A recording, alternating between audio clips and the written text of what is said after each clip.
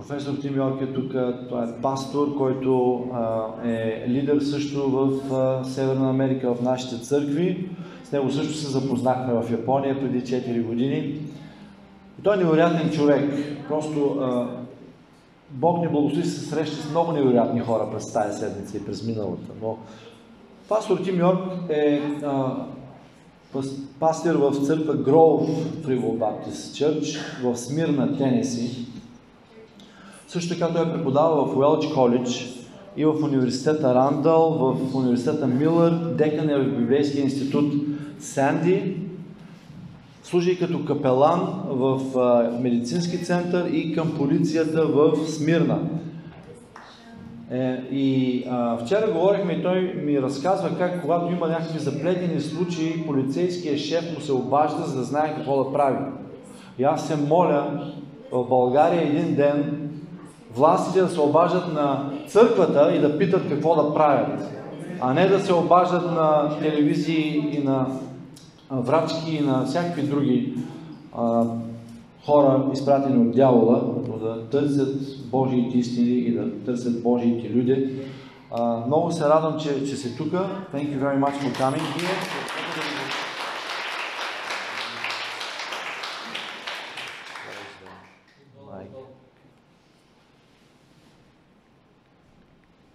The red one? Okay, it's working now. So maybe you can share something about your family first, and this is the recording, so I'll leave it there. Good morning. Добро утро. It's a joy to be here. Радост е за мен да бъда тук. We bring you greetings from the United States, as Brother Eddie has already said.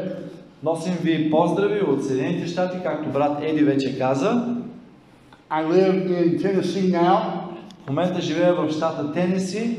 I grew up in eastern Kentucky. Но съм израснал в източно Кентаки. They called us hillbillies.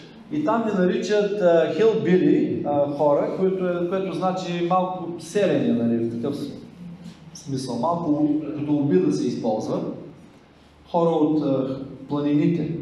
My wife is Phyllis. We've been married for 43 years. С съпругата ми Филис сме женени от 43 години. We have 3 children. Имаме 3 деца. Our oldest son Tim, най-големият Тим, married with 3 sons. Той е женен, има 3 сина. Expecting their first daughter in November. И двамата с жена му очакват първата си дъщеря през ноември.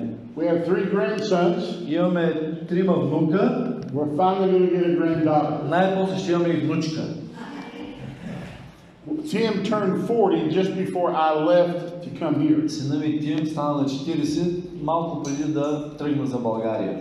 While I was here, my daughter Anna, the second child, Докато бях тук, второто ми дете, Ана, turned 30. стана на 30. 10 years between the first Има two. 10 години разлика между двамата. She is married. Тя също е омъжена. She works for Brother Eddie. Тя работи всъщност за брат Еди. And she is expecting her first child И тя in очаква January. първото си дете през януари. My son Tim Сина ми Тим and his family и неговото семейство live in Buffalo, New York as missionaries чухте Бафало, Ню Йорк, като мисионери. for the hearing impaired. Мисионери сред хората са затруднени чуване, как се казва. So my first 4 grandchildren live 750 miles away. Така че първите ми 4 внуци живеят на 7500 мили далеч от мен. 750 мили. When my daughter has her first child, Когато се роди първото дете на дъщеря ми, that little granddaughter lives 4 houses away. тя обаче, тази внучка, живее само през 4 къщи от нас. She is already spoiled and hasn't been born yet. И тя всъщност още не се е родила, но преди да се роди вече е разглезена от нейните баба и дядо. And then we have a younger son, Andy, И най-малкият ни син, Анди, who is preaching for me this morning in Smyrna. той проповядва вместо мен тази сутрин в Смирна. He is married to a young lady who was saved through the buffalo work.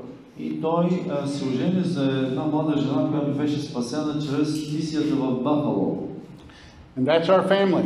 Това е семейството ни. Oh, we have 2 grand dogs too. Имаме също така и 2 кучета.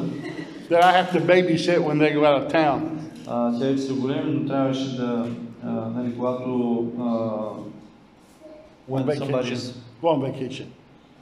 And who is babysitting you? We do, yes. When who is okay? The dogs.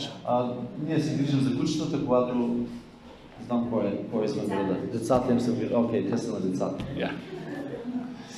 It's so good to be with our brother and sister from Japan. Радваме се да бъдем заедно с нашите брата и сестрата от Япония. I love my brother. He reminds me of a guy in America. И моят брат от Япония ми напомня за един приятел, познат в Америка. This guy's been dead a while. Той почина вече. His name is Elvis. Казва се Елвис. So I tell everybody in America. И на всички в Америка разправям. This is my friend, the Japanese Elvis. Това е мой приятел, японския Елвис. I love your pastor and his wife. Обичам вашия пастор и съпругата му. We had a lot of fellowship 4 years ago at the International Fellowship. Преди 4 години общувахме много на международната общност в Япония. And I appreciate them so much. И много го ценя. Today we're going to look in Romans chapter 3. Днес ще разгледаме Римляни 3 глава. We'll read verse 21 through 23. Ще прочетем от 21 до 23 стих. But we will look further into the text. Но също така и по-нататък в текста. Римляни 3 глава, 21 до 23 стих. А сега и независимо от закона се яви Божията правда, за която свидетелстват закона и пророците, т.е. правдата от Бога чрез вяра в Исуса Христа, за всички и на всички, които вярват, защото няма разлика. Понеже всички се грешиха и не заслужават да се прославят от Бога. Have you ever received news on television, or in America we have news apps? Някога получавали ли сте, гледали сте новини по телевизията или пък нали, в телефона си имаме такива програми, апове с новини? And that news does not affect you, it doesn't bother you, it has nothing to do with your life. И тези новини изобщо нямат никаква връзка с живота ви, изобщо не ви засягат. I get lots of news alerts on this phone. В моя телефон получавам много новини. I read the first 2 or 3 words. Прочитам първите 2-3 думи. If they don't affect me, ако нямат връзка с мен, I put my phone back in my pocket. Слагам обратно телефона в джоба си. But the news we'll talk about today, но новините, за които ще говорим днес, affects everybody. Афектират, засягат всеки човек. For we have good news for all. Защото ние имаме добри новини за всички. Paul writes about a commentary on the good news. Павел пише един коментар за добрите новини. The good news is that Jesus is God. И добрата новина е, че Исус е Бог. That he came and died for us. Че той дойде и умря за нас. They laid him in a borrowed tomb. И също така те го положиха в един празен гроб. He arose from the dead. Той възкръсна от смъртта. And he lives forevermore. И живее за винаги. And because he lives, и тъй като той живее, everybody has an opportunity to live. Всеки има възможност да живее. When you read the book of Romans, когато четем книгата Римляни, the church is divided. Виждаме, че църквата е разделена. Paul writes trying to reconcile the church. И Павел пише, опитвайки се да ги накара да се помирят едни с други. And like most Pauline letters, както и повечето писма на Павел, the apostle will write theology first. Той първо пише теологическата част. And end the book with practical living. И след това преминава към практичния начин на живот. But it's in this deep theology he teaches us about the gospel is for all. Но в тази дълбока теологична част той ни получава, че благата вест е за всички. In this paragraph he moves from the heart of the gospel to prove that grace is to all who believe. И тук той започва от сърцевината на благата вест, за да докаже, че благодата е за всички, които вярват. Notice in verse 21 there is a little phrase, Обърнете внимание, в 21 стих се казва but now. а сега. Paul is connecting what he's about to say Павел прави връзка между това, което се кани да каже, with all the previous verses from chapter 1, 2, and part of 3. с всички предходни стихове от 1, 2 и 3 глава до този момент. He has taught that man has a condition, he is lost. И той получава тук, че състоянието на човека е, че той е изгубен. Martin Luther, the great reformer, Великият реформатор Мартин Лутер said the chief point казва, че основната точка, основният момент and the very place in this epistle и основното място в това послание or the whole Bible и в цялата Библия is this is the center thought. Че това е централната мисъл. The gospel meets individual spiritual needs. Благата вест посреща индивидуални духовни нужди. I want to notice four truths И аз искам ние да обърнем внимание на 4 истини, that teach us about the good news for all. които благата вест ни получава, благата вест за всички.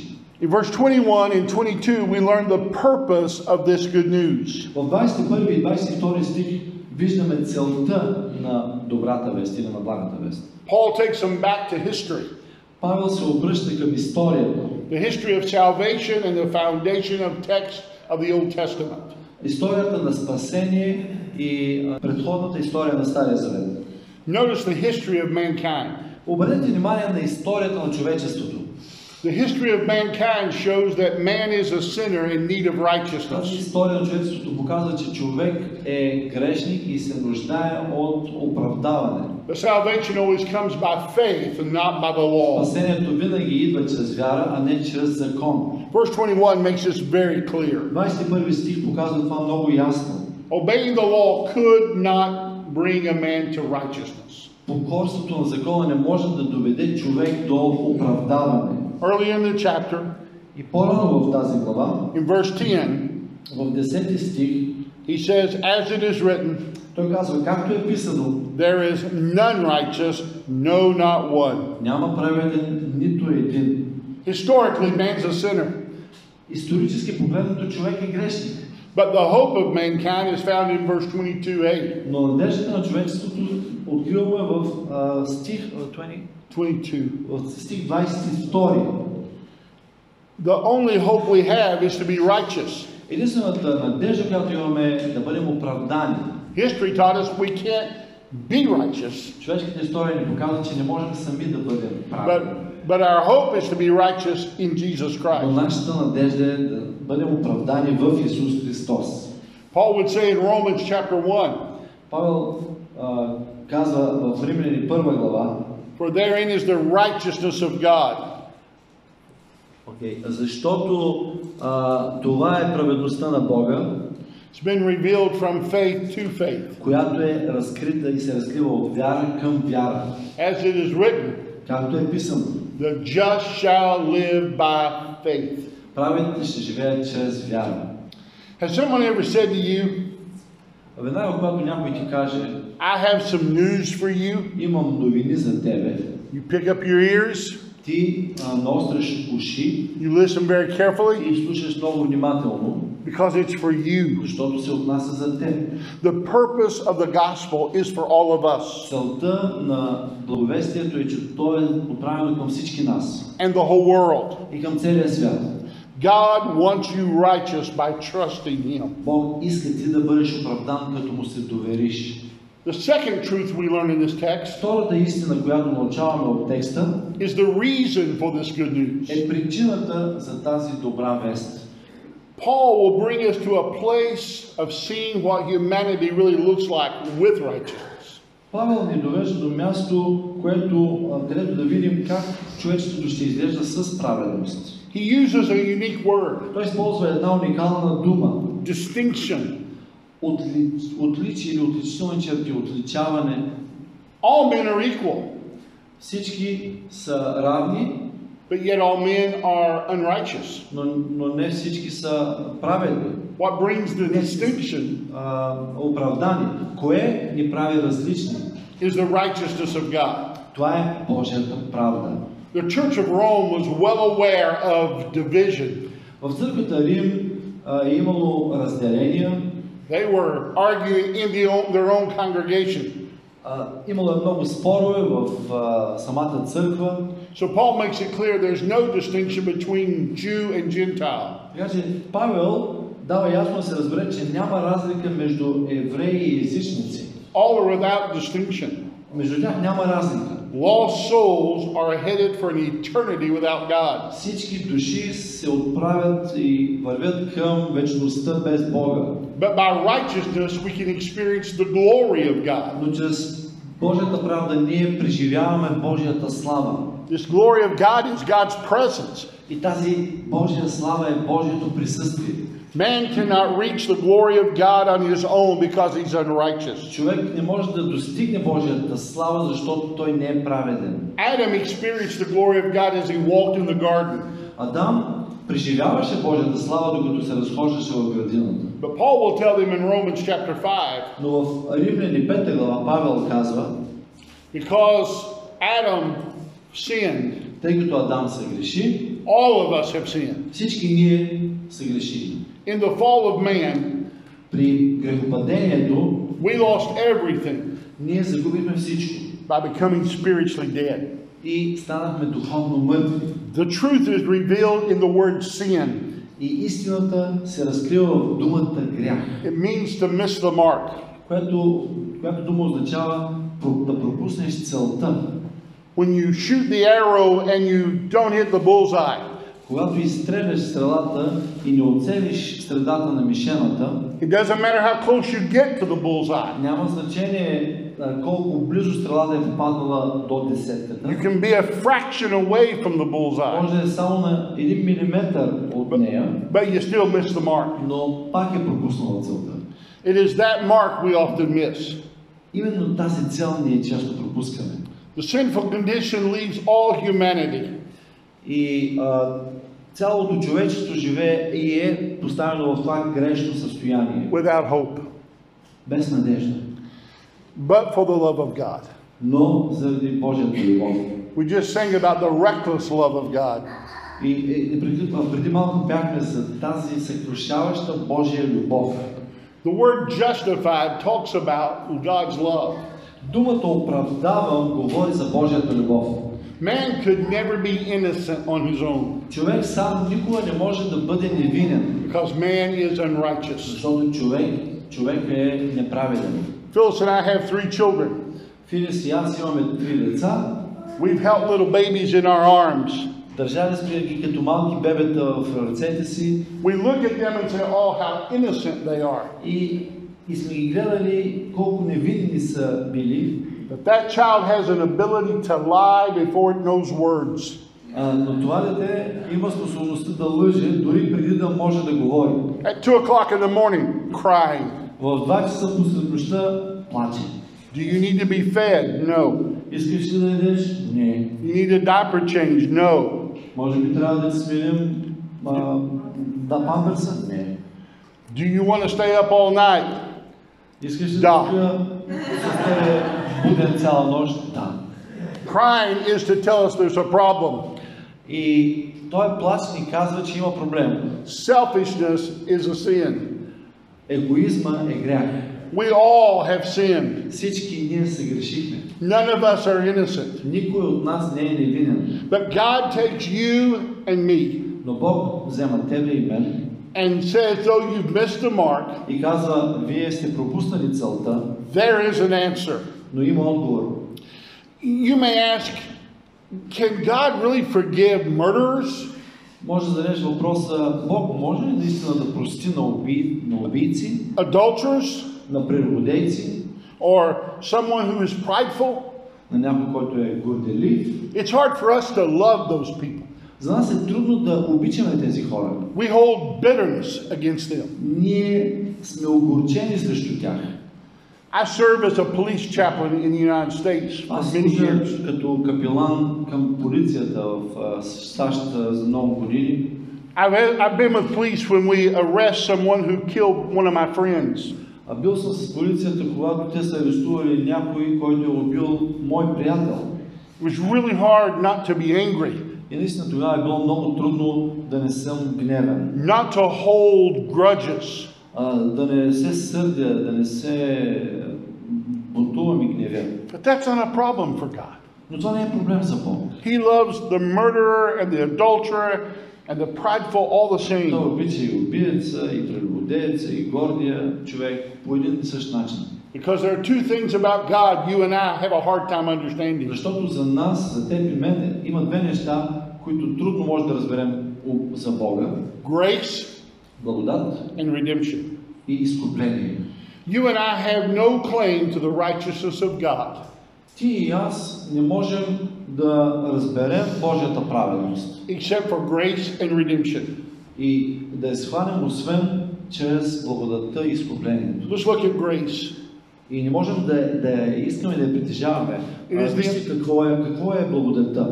It is the unmerited favor of God. Това е незаслужената милост на Бога. He gives it without compulsion. Той я дава без принуждение.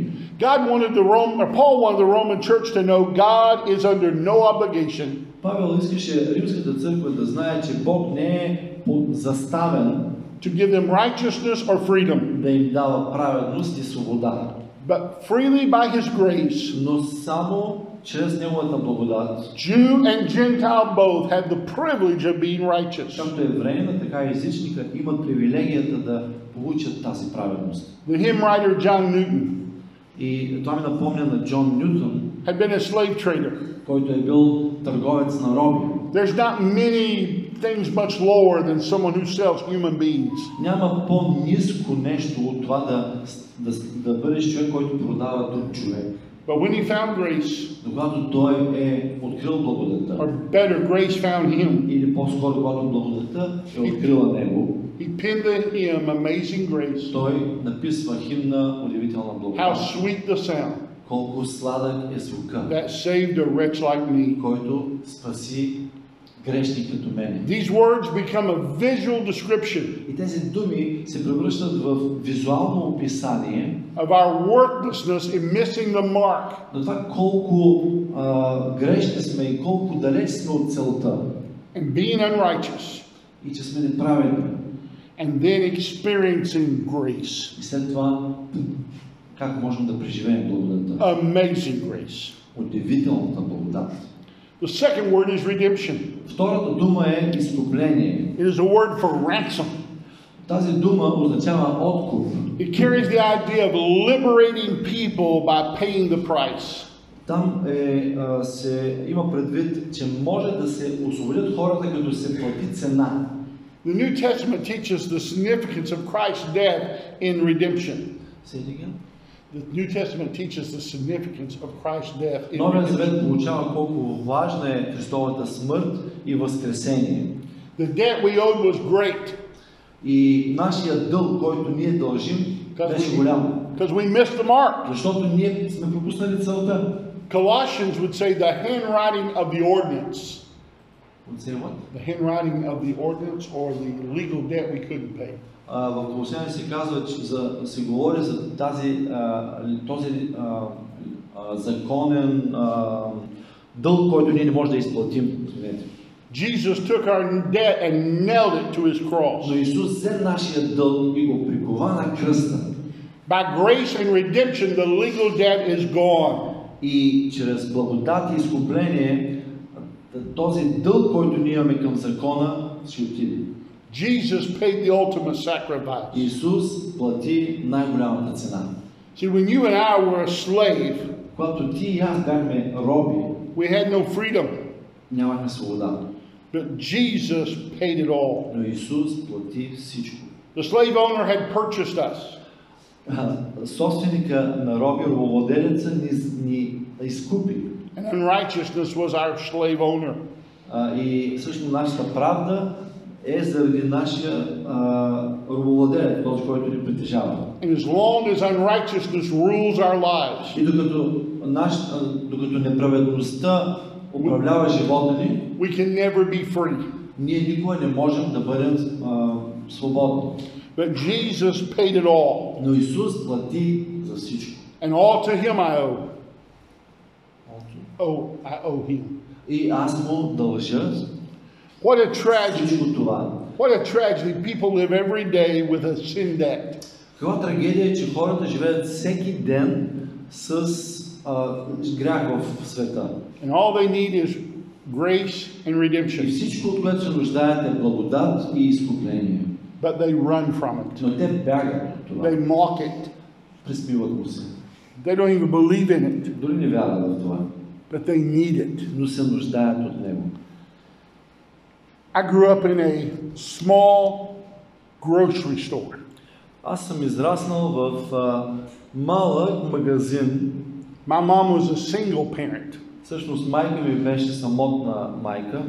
Her little store would have been as big as starting to this wall and going through there. Тя притежаваше един малък магазин от тук до там. We sold groceries, И ние продавахме хранителни продукти. fruits and vegetables, Плодове, зеленчуци, milk, bread. мляко, хляб. And people would come in every day in our grocery store and buy stuff. И всеки ден хората идваха и купуваха различни продукти от нашия магазин. But they didn't give us currency often. Но не ни плащаха често. Понякога не ни плащаха. My mom would write down what they had purchased. И майка ми записваше какво са купили. 2 gallons of milk, 2 галона мляко, bread, хляб. canned goods. What's that? Canned goods or food in cans. Окей, някакви консерви. And then at the end of the month, she would total up what the person owed them. И накрая на месеца тя дърпаше чертата и събираше сумата на човека, който дължи нещо. And they would come in and pay. И те идваха да платят. And if they didn't come in and pay, И ако не идваха да платят, my mom worked from 7 in the morning till 11 at night.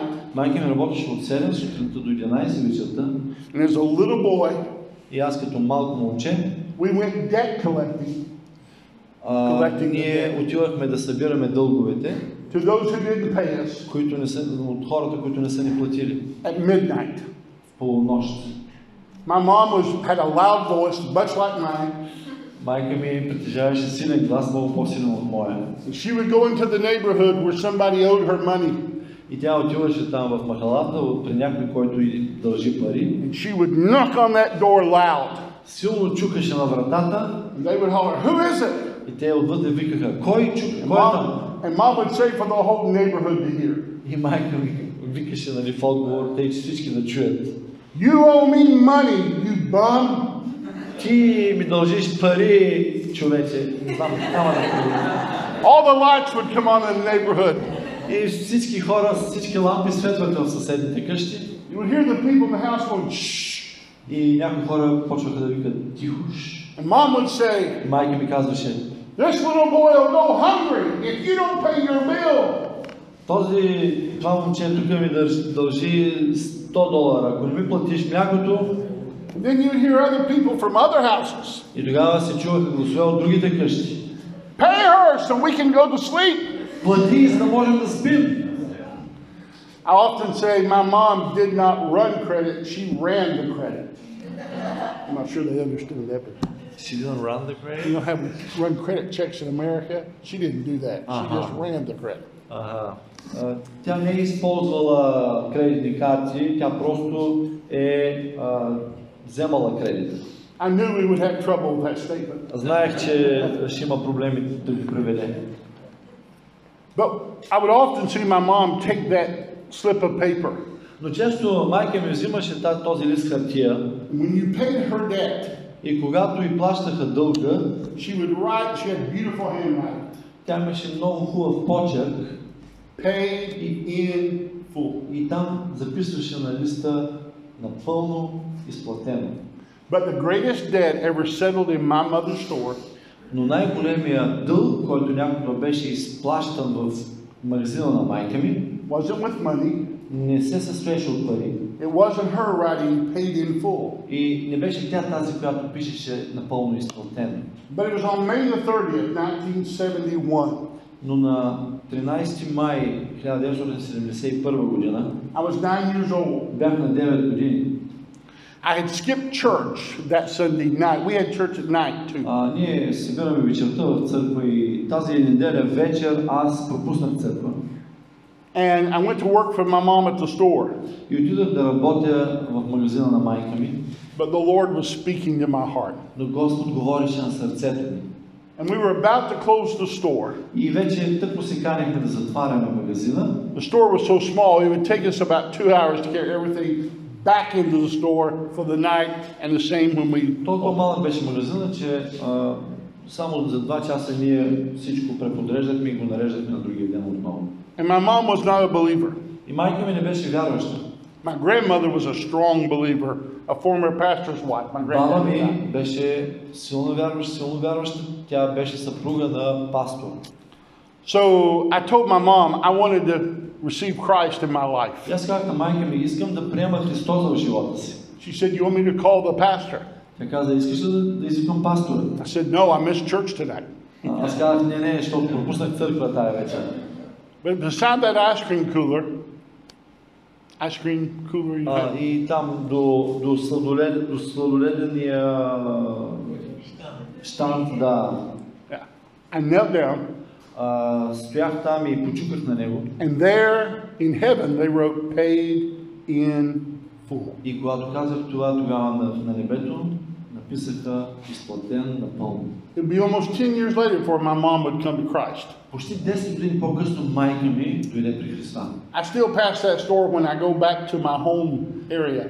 Когато се върна в същото място, все още преминавам покрай този магазин. I never pass that building without thinking about Jesus paid it all. И никога, винаги когато минавам там, си мисля за това, че Исус изплати всичко. God has freely offered salvation through grace and redemption. Бог предложи спасение чрез благодат и спасение и изкупление. The first truth was the purpose of the gospel. Първата истина беше целта на благовестието. The reason for the gospel is we're unrighteous. Второто нещо беше причината за благата вест, това, че ние сме неправедни. The vehicle God uses is grace and redemption. И така да се каже, средството, което Бог използва, е благодат и изкупление. But the fourth one is freedom. Но четвъртата истина е свободата. The good news provides freedom. Благата вест дава свобода. Verse 25 and 26 tell us a great deal about freedom. 25 и 26 стих ни казват, говорят много за свободата. All the good news begins with the Lord. Благата вест започва с Господа. Let's read verse 25 and 26. Нека да прочетем 25 и 26 стихове. Когото Бог постави за умилостивение чрез Неговата кръв, посредством вяра.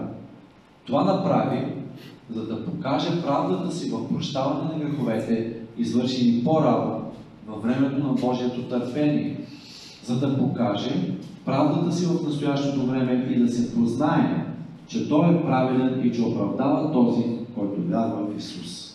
Two words stick out here. Тук искам да привлека вниманието и към две думи. First of all, propitiation. Първо, изкупление или умилостивяване. We had a debt we couldn't pay. Имаме дълг, който не можем сами да платим. And Paul uses the word propitiation. Our sins are covered. И Павел използва думата умилостивяване в смисъл на завет. This would have been very familiar to the Jewish believers. И това е било много познато на еврейските вярващи. They'd grown up hearing about the temple. И още от деца те са чували за храма. And about how the blood would be sacrificed over the mercy seat. И за това как кръвта е жертвана върху трона на умилостивение. But in our passage, Paul reminds both Jew and Gentile Но в този пасаж Павел напомня както на евреите, така и на езичниците, that the covering comes by faith. че това покриване идва чрез вяра.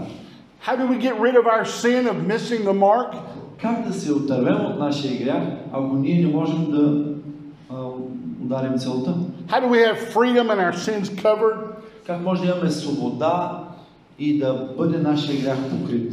It is by faith in Jesus Christ. Само чрез вяра в Исус Христос. Paul just reminds them again. И Павел отново им напомня. No one can be righteous outside the covering of the blood of Никой не Jesus. може да бъде праведен извън покриването, извън това да бъде покрит чрез кръвта на Исус. But this freedom comes not only from the covering, the propitiation, Но тази свобода идва не просто от покриването и умилостивението, but justice. но чрез праведност и правосъдие. Unrighteous people being justice. How can that happen? Как може неправеден човек да стане праведен? When righteousness is satisfied, justice happens.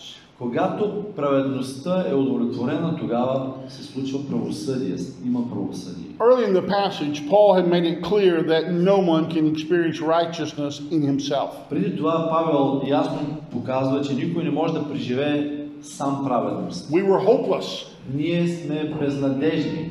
Our history made us hopeless. Историята ни показва, че сме били безнадежни и сме безнадежни. But the blood Jesus shed at Calvary, Но кръвта, която Исус проля на Голгота, the nails in his hands and feet, и пироните в неговите нозе, в неговите ръце, the crown of thorns, тази корона от тръни, венец от тръни, the beating of his back, бичуванията по гърба му, the sword in his side, болките от пробожданията с меча в ребрата му, was God covering our sin if we would put our faith in по този him. начин Бог покрива нашия грях, ако ние положим вярата си в Него. My friend, God loves us with a love we cannot imagine. Бог ни обича с любов, която не може да си представим. I can't understand the love of God, Аз не мога да разбера Божията любов, but oh, I rejoice in the love of God. но се радвам в Божията любов. Note the word forbearance in the passage. Вижте думата търпение в пасажа, или дълго търпение, как беше? God could have wiped man from the face of the earth many times, especially the day of Noah. Бог би могъл да изтрие от лицето на земята хората много пъти, особено по времето на Ной. Sin was on a rampage. Sin was rampant. Sin was wild. Греха тогава е бил навсякъде. And Noah preached for 120 years. И Ной проповядва 120 години. And the world was totally rejecting the message that Noah preached. И всички отхвърлят посланието, което той проповядва. But God forbears his love. God loves us. Но Бог ни обича и той е дълго търпелив. And he cares for us. И е загрижен за нас. Because he wants righteousness justified, satisfied. Защото иска неговата праведност да бъде удовлетворена, правосъдието на Бог да бъде удовлетворено. Only comes through grace and redemption. Която идва само чрез благодат и изкупление. Many people are trapped in bondage. Много хора са хванати в капана на робство. All people are really trapped in bondage. Всички хора всъщност са поробени. But good news for all. Но благата вест е за всички. God's grace is available. Божията благодат е достъпна. Jesus died for all. Исус умря за всички. And we now have justice, И ние сега имаме правда, righteousness, правосъдие, because God loves us enough. защото Бог ни обича. I told you a moment ago I'd been a police chaplain. Преди малко ви казах, че съм бил и съм капелан към полицията. On many occasions over these years I have escorted a prisoner who had been released. Много пъти съм ескортирал освободени затворници. Oftentimes when someone's guilty and they've been set free, Много често, когато някой е имал вина и след това е освободен, there's almost a smirk, a laughter. They got by with the crime. They got by. They faked the court and got by with the crime. Окей, и те напускат съда и се сливат с тълпата. But then sometimes I've escorted prisoners Но понякога съм ескортирал, придружавал затворници, who were not guilty. които не са били виновни. I believe in my heart they did not do the crime. И They аз were вярвам в innocent. сърцето си, че не са били извършили престъпление. And when they walk out, there's joy, И когато излизат от затвора, има радост, there's happiness, има щастие, but there's a sense of responsibility to tell others about their lives. но също така те чувстват една отговорност да казват на хората, да им разказват за живота си. Because their lives have been changed radically. Защото техният живот е бил променен радикално. You and I are in both camps. Ти и аз сме и в двата лагера. We're guilty. Ние сме грешни. We sinned. Ние се грешихме. But Jesus took it all away. Но Исус отне всичко това. And we have justice. We're innocent. И имаме правда, ние сме невинни. Because of Him and He covering our sin. Поради Него и поради това, че Той покри нашия грях. At our church in the Grove, В нашата църква Гров, some Saturdays in the spring and summer we wash cars for free. някои съботи, пролетта и лятото, ние мием колите на хората безплатно. Just to get people on our property. Просто каним хората Just to make friends in the neighborhood. в гаража на църквата, в паркинга на църквата, сприятеляваме се с всички. We don't do it as much now because the schools do it to make money and we don't want to be in competition with them. Сега не го правим толкова често, защото децата от училищата го правят за пари и не искаме да им отнемаме клиентите. You never want to make a soccer mom mad.